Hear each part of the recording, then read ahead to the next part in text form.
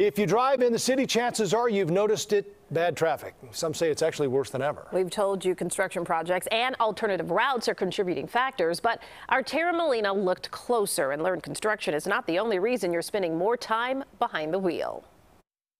Packed streets and brake lights. Traffic is normal at any time here in the city, of course, but experts agree it's worse right now.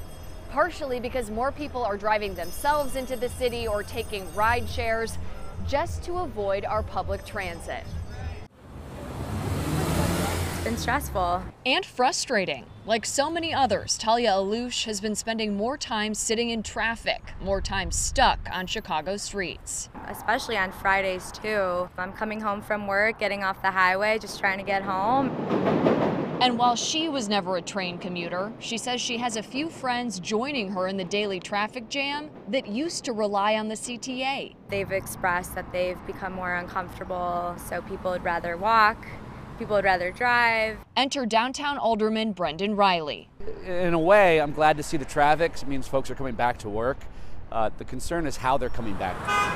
Everyone's driving, and that's because there's a lack of faith in the safety and security of the CTA. Riley told us reliability issues with our public transit factor in too. The amount of curbside pickup drop-off going on in the central business district is unprecedented, and I would say that's directly linked to our problems that we're having with public transit. Take a look at the numbers. In 2019, pre-pandemic, more than 200 million train trips on the L.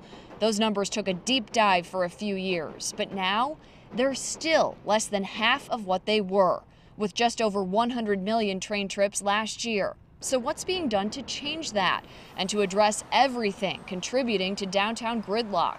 Riley says there are private conversations happening on the city level addressing increased traffic.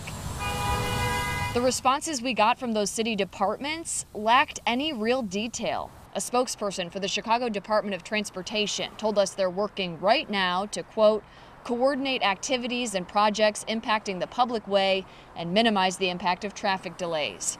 A spokesperson for the city's emergency management office told us they host meetings weekly to, quote, discuss the pending and upcoming projects and how it might affect traffic. We need CDOT and OEMC to help contribute to the solution here, and that means getting involved, hands-on with some proactive traffic management.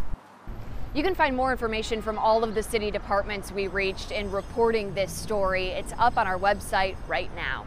Reporting downtown, I'm Tara Molina, CBS 2 News.